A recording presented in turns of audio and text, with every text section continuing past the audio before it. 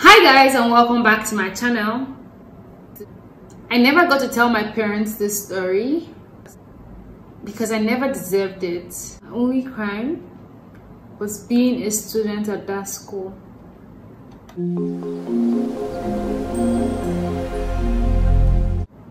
Hi guys, and welcome back to my channel. My name is Z, and on this channel I do everything around vlogs around Owerri, especially Imo State, Nigeria. I also do legal stuff to keep you away from trouble, and I also do skin and hair care related videos. You should check them out. So in this video I'll be telling you my story, but first, we are on the road to 4,000 subscribers before the 11th of February 2021, so you should consider subscribing. I wouldn't be mistaken if I said that secondary schools or boarding homes in Nigeria are trash. To be very honest, I don't think I'll be able to subject my child or my children to that kind of experience. Be it as it may, our parents meant well for us, but regardless, the educational system in Nigeria is not as it should be. This happened in JSS3 or SS1. I can't actually remember the date because I mean, those people kept changing and reshuffling the classrooms. I do not know why they kept doing that. So I can't remember, but I can still remember that particular class where it happened. It was the third building and the very first classroom on that third building. I can still remember vividly the classroom it happened because I remember that my seat was at the back by the window.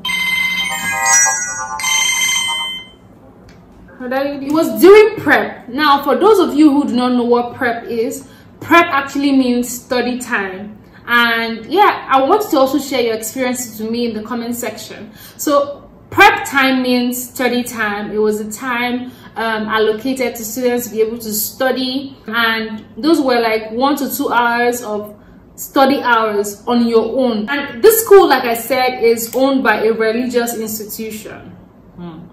It's owned by a religious institution, so we didn't have to wear the normal beret or hats as you would see in most tush secondary schools. We had to tie a scarf. Yes, we had to tie a scarf from JSS1 to SS3. You had to tie a scarf. I forgot to add this. So I was the class prefect, and during prep you have just 1 or 2 teachers assigned to ensure that students are studying. So that day, the most dreaded teacher was on duty, and when we got to know, people were like, oh, it's sad, this person is sad, that person that is on duty, and people were, you know, when he's around, people are scared and all of that. So he had come to the class to inform the class prefect, and that would be me, to write names of noisemakers. In Nigeria, we write names of noisemakers, and I said okay. So that day I announced in class that I didn't want to write anybody's name. However, I would have to adhere to the instructions of the teacher. I didn't want to write any name because I was tired of making enemies. So I kept saying, please keep quiet, please keep quiet, please keep quiet. But I mean, I was not only small in size, I was also quiet facially. So who would even listen to me, right? So that was how I didn't write any names of noisemakers. And then the lecturer, the teacher came into the class, and the class was noisy. So he asked, where is the list of noisemakers? And I couldn't produce it. This man literally abused me in the presence of over 30 students. I've never been humiliated in my life. I've never been so abused in my life. He told me to come in front of the class, and I did. I was scared that day. You know, to have seen how I was working, because I knew what was there. So usually how the floor girls in my school is, you stretch out your hand like this. I don't know if you can see it, like this. And then this guy gave me the most strokes of canes I've ever received in my life. Hey! This man flogged me until I didn't even know when hot pee escaped from my God. Like I literally wet the, like I peed. You know that kind of pee that will now also to the class. Ha! And then I was wearing my day wear, and our day wear that day was, I didn't even know what to do. I was red, you know, because I'm fair now. So like when he beats me like that, I was red. Literally, I was red. So he flogged me. I peed on myself.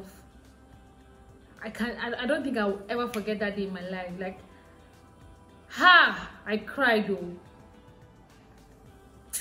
It's something that I feel like secondary schools in Nigeria are just, boarding schools in Nigeria are just overrated. I just feel they're overrated. If you find a good school, there's a day school, it's better to just put your kids there so that you are aware of their day-to-day activities. Because Nigerian secondary schools, if the person is not initiated, because I had to go through that, we had to go through that one. Every day they are delivering someone, being initiated into a cult. I had that experience as well. Like every day they're doing deliverance from one person, causing you mental trauma. The next thing is also having all this, I didn't even say that at first. The school was separated. You had the male and the female school. We didn't have any communication whatsoever with the male folks, right? So it was, and we didn't even have provisions. Like my secondary school, we didn't have provisions. Like we had one single day for every class to buy. So today SS1 and JSS1 can buy, tomorrow JSS2, and like just like that in a week.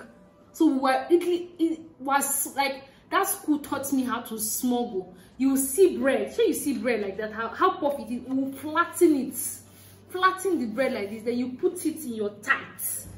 I don't know how to explain. You put it in your tights right here, by the side of your hip, so it forms a hip for you. Then you take the bread into the your host there, then keep it. Like different strategies, like tights that day. Tights, like wearing female tights were just the easiest way to get things into anywhere. Like even your bra, you fall, like you keep packing things everywhere, just because of what? You are smuggling biscuits, you are smuggling goody, you're smuggling. Jesus. Like I think that place taught me how to smuggle. I can conveniently smuggle anything into anywhere at this point in my life. Like it was crazy. But well, that's my experience, and I'm grateful that I went through that. I mean, everything that has happened in my life has gotten me to this point, right? And if I do say so myself, I think I'm doing pretty well. So that was my experience. That was how I was abused. And secondary schools in Nigeria are just overrated, especially boarding houses. If you don't have to go there, you don't need to go there. That's my honest opinion, especially the ones that are very restrictive, they feel like there's something they're trying to hide from you, or there's something they're trying to keep away from you. Those ones are even the worst, if you ask me.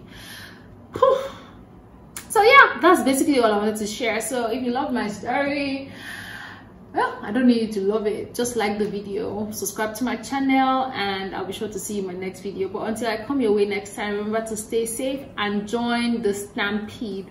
Join the road, join the journey. We're on our way to 4,000 subscribers, and hope to see you at 5,000 soon.